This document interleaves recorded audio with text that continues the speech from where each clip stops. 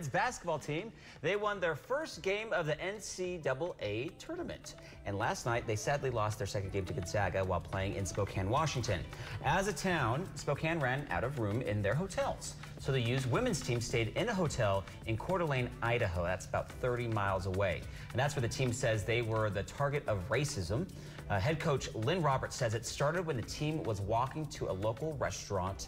They say a driver of a truck with a Confederate flag began spewing racial slurs at them. Then the same person brought along friends and then started following them back from the restaurant. All of them yelling slurs and revving their engines, throwing out the N-word. Coach Roberts addressed it at a press conference. Take a listen. For our players, whether they are white, black, green, whatever, no one knew how to handle it, and it was really upsetting. And for our players and staff to not feel safe in an NCAA tournament environment, it's messed up. But yeah, that's what happened, and it was a distraction and upsetting and unfortunate. Yeah, I mean, that just makes you sick, right? I think that still goes on, and of course, they're there to, play their sport and something that they've always dreamt about doing, and then they have to deal with that. That's a distraction. Coeur d'Alene officials held a press conference today about this, apologizing to the U and condemning racism in their community. People have been talking about this all day, and we went up to the U to hear what students had to say. Take a listen.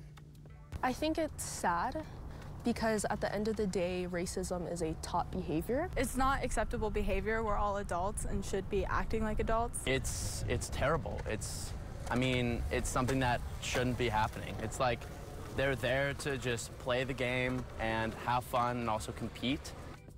Yeah, a lot of people are condemning the team and coaches for speaking out about this. Salt Lake Mayor Mendenhall says the city supports them, also saying, quote, across history, women have been driving forces for change. Today is no different, and this team is made of incredible athletes who embody this. Yeah, so being commended for that, very important, but it's just really sad that this happened to them. And I also am just curious, though. They're supposed to be in Spokane, and right. I guess they were so far away. They were so far away. There wasn't enough hotel rooms. They weren't even in Spokane. They were in another state. So I believe they had security, but it was the state of Washington security, and they couldn't go over, state lines. And so there's a lot of questions I have for the NCAA, of course.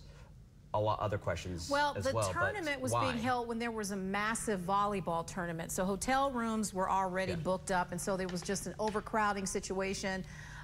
They found them though once that incident happened, though. Yeah. We'll have to see how this plays out. Yes. Yeah, we'll have to see how it all plays out, but it is unfortunate. Still coming up on Salt Lake.